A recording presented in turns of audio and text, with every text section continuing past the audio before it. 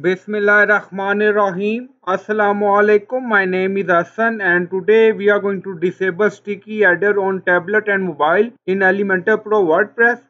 Before starting work, it's my request, please subscribe my channel. Thank you. Now back to our work. So we are using Elementor Pro plugin. Now go to header section. So this is our transparent header. Now you see edit section. So click on it. Then on left side you see advanced. So again click on it. Now scroll down, you see motion effect. So again click on it and then you see sticky on desktop, tablet and mobile enable. Now we are going to disable sticky header on mobile and tablet. So now you see cross, remove and also remove tablet. Now sticky header only enable on desktop view. We disable from mobile and tablet and then click on update.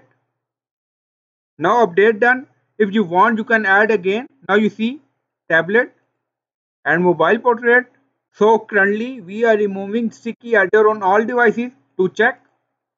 Now remove and then click on update. Now update done. Go to website page. Currently we are using sticky header. Now you see. Now refresh the page. Now scroll down. You see sticky header remove. So I hope you like this video. Please like, comment, share, subscribe. Thank you for watching.